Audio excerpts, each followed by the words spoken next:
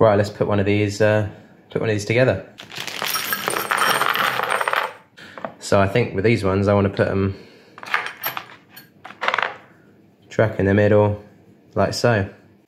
That's the conical one there.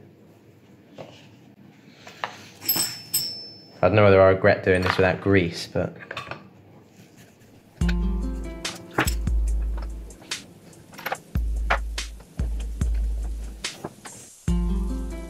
so make sure this pivot is really nicely in the pivot cup. Time for the kingpins. Where are the king nuts?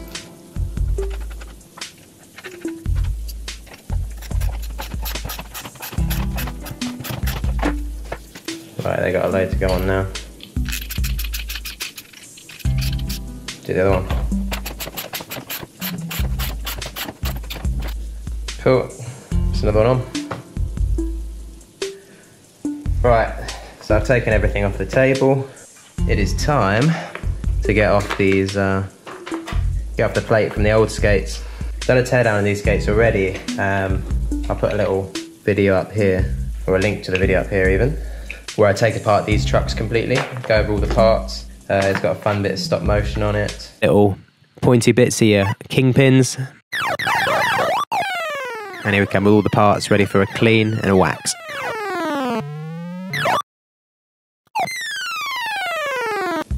And that'll show you how to take apart trucks if that's if you want to go more into that. But I'm just going to take these off for now and cut to them being off the skates.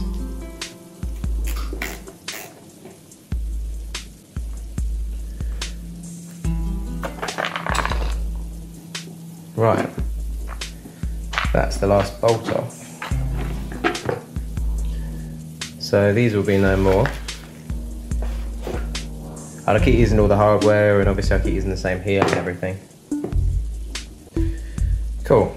So I use the same bolts, but my understanding is that they're not going to be in the same place.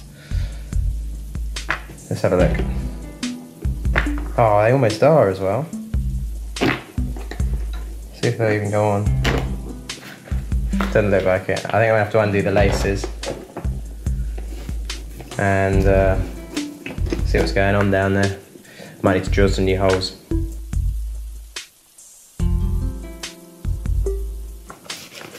Let's see if we can have a look in here.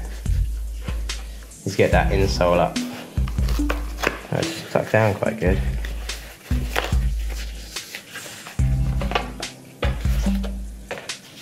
That's what was in there. I think it's too wide.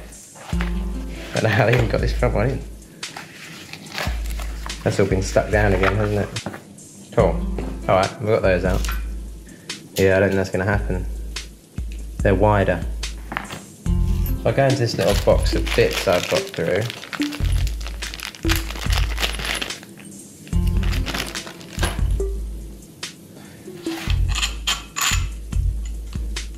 That'll work. See what happens if I put them through here. That's where they came out of. It looks like they've got enough leeway in there to actually get it into the right place. You need cutting down though. Oh, and they need a heel.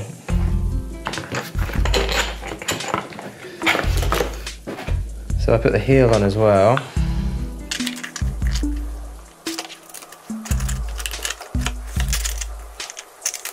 Starting to think I shouldn't have mounted up the trucks on here.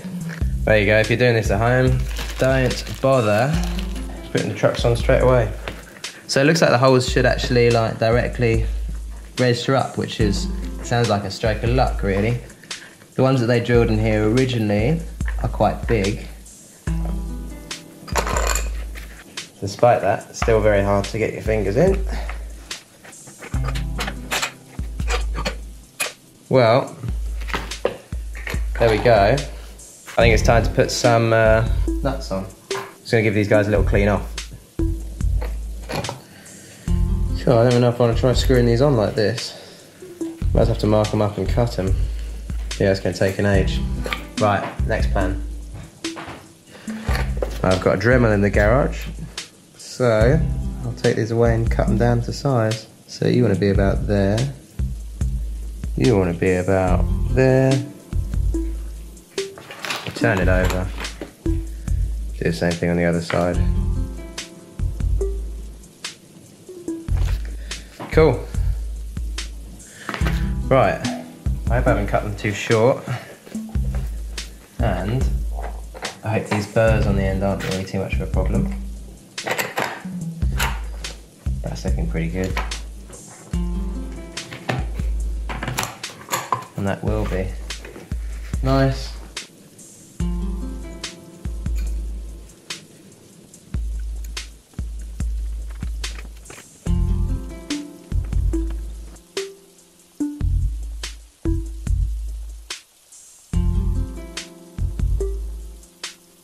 Right, with that, I reckon we're on. Yeah, they've got a little flathead inside these new bolts that I've got. I'll show you. They've got a little flathead, but once they're down a little bit, these little bits here cling on and stop it from turning too much, or turning in there. So you can just use the spanner after a certain point. Pretty nice. I don't know if you can see the burrs on there, but basically where I cut them, they're not looking so pretty. So, I'm going to go out to the Dremel again. I'll go out to where my Dremel's plugged in and just cut those down a little bit tidier. Look at that, much better. Nicer than they came originally, actually. Right, time to whack these trucks back on, I reckon.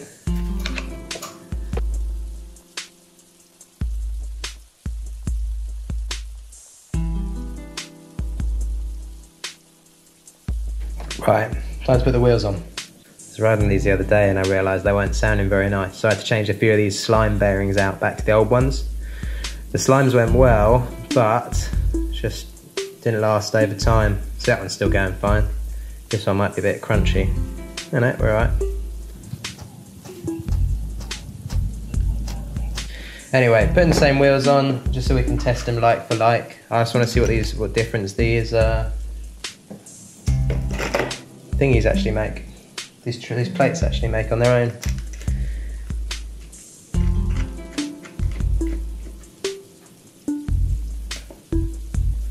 I was going to use the same bushings, the same. Oh, I don't like that. So I had spacers on my old skates that had these little washers, but with those on, I don't have enough thread for this to screw on.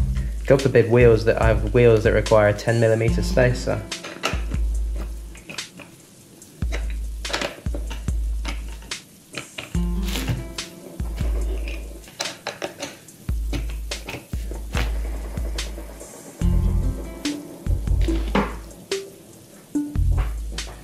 Cool, that'll do for now. Let's put the rest of the wheels on. That's then more or less put back together, but need to put some laces on, so I'll do that quick. Nice. That's them all laced up. These laces are slightly shorter, so I'm not sure I'm going to get the whole wrap around the back that I used to, but I don't think I need it either. Right, so that's one set with the new trucks. I think they look sick. One set with the old ones.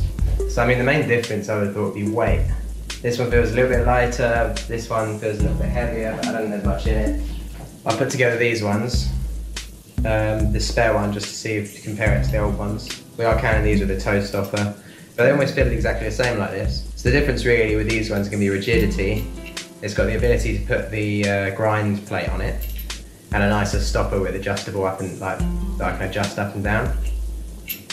I'm taking it out for a skate now, just with one new shoe on and one old shoe on. We'll see how that goes. We're out on the skates. First thought is they need adjusting.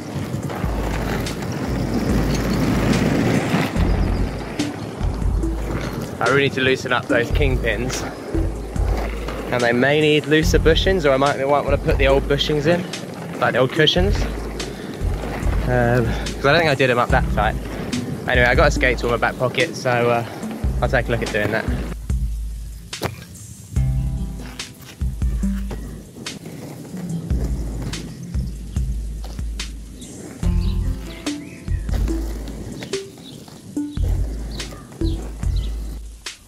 Well, this one skate feels really nice. Doesn't feel particularly different to the old one, but I do think it's a little bit lighter, and I do think that firmness makes it a bit, it's metal, it's a bit more firm, and it's a bit more predictable, I suppose. Still feels slightly different to what used to be there. I mean, partially that's going to be the kingpins and how tight or loose they are. But yeah, it's nice. 95 quid, nice. I don't know, I might have tried the rock plate. Yeah, I'm pretty happy with them. I think they look sick. I'm gonna go home and put the other one on and then probably go for another skate. That's my other skate finished up. Really weird, this axle was tiny, so I had to put one of the old lock nuts, the old nylock nuts back on, but the wrong way around. So that's weird. I think these are only 8mm spacers, so how do you think would happen if you had 10mm? On another note, I've now got 2 plates to use at my discretion. So I might put these on some shoes. Anyone got ideas for funny skate creations? I'm thinking Crocs. Whoa! Right, I'm off to another skate spot. I'm driving over to this one because it's down a big hill, and I hate putting my skates over my shoulder when I'm riding a bike because they just end up hitting you in the face and shit. Anyway, driving down to a cricket ground. I think there's a good bit of flat space there, so I'm going to try and yeah, have a little play on the skates there. Cool, just going to pull up and find a space. When you're riding a bike, you don't really take any notice of how rough the surface is or how smooth it is. So I think this is quite smooth, but I've never been here on skates, so that'll be the proof. Here we are. It's looking pretty good to me. Lovely evening for it.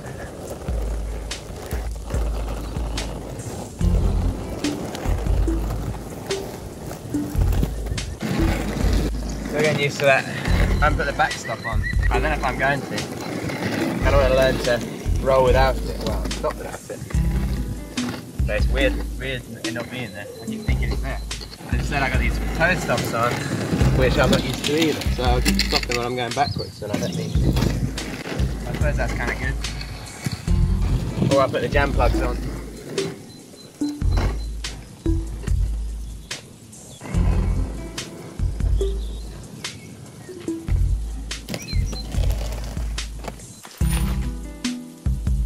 Got something else for these, didn't I? Basically, these, I've changed the wheels now, it's a few days in the future. So, we've got these plates with these purple bushings in, these trucks with these purple bushings on. The website said they're 85A, or these skate shops says they're 85A. But they feel really tough, and I like them, I want my trucks to be tight, but these are so tough. I don't think it's a breaking in thing because I've been riding them a bit and they haven't got any better. So I ordered some new cushions. Yeah, let's take a look. Look at these stamps, by the way, aren't they whack? That's pretty cool. The eBay listing had them come in a little box. I was quite looking forward to having a box to keep them all in. Anyway, they're independent, they're 78 durometer, 78A, so they should be really soft. They feel pretty soft. Like I was saying, I think those ones in there at the moment are 85A. That's what they're advertised at, which means that they're slightly harder than this. But some other websites I found said that the purple Sure-Grips were 95A. So I don't know whether that's an error on the Ollie skate shop side of things. Either way, we'll get them changed over and see what sort of difference it makes. Well, they fit. I was a little bit worried because the listing was like, perfect fit for independent trucks, which is like the skateboarding brand if you didn't know. They do feel pretty soft. They feel quite a lot softer than the other ones. I got the nuts on quite a lot. The other ones only got a couple of threads and these ones are 4 or 5. And I like the way they look. Because we got the red and white here, the white and red matches up nicely. Little things. All right, I got to do the other one and I'll take them out and have a play. Cool, that's number 2 done. I'll take them out for a skate in a bit and see how they are. Is it really lame that I'm disappointed this isn't a sticker? Because I wish I had a sticker to put on my helmet. Trying to test and it started raining. So, well, if I'm wearing different clothes, I'll have to go out on a different day. It's still raining a bit, but it doesn't look like the floor's wet. Right, think it stopped raining. I'm going to take a look at these bushings, see if they make much of a difference. Right, we are out here on a nasty basketball court. It's nicer, it is nicer, but it hasn't changed the bushings too much. It just means I can steer nicer. Been a bit looser up and it feels a little bit more like the old ones.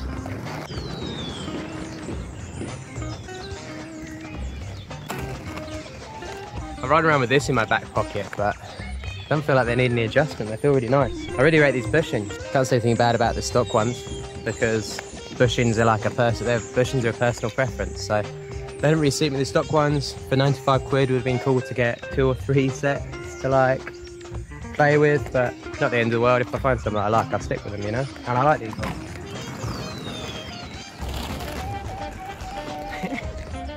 Come back. The thing about bushings is it's completely personal preference. Some people want them tight, some people want them loose. It just depends on your skating style. If you're skating fast, having them tight is a benefit because it stops them wobbling around at high speeds. You don't need to turn as much when you're going fast either.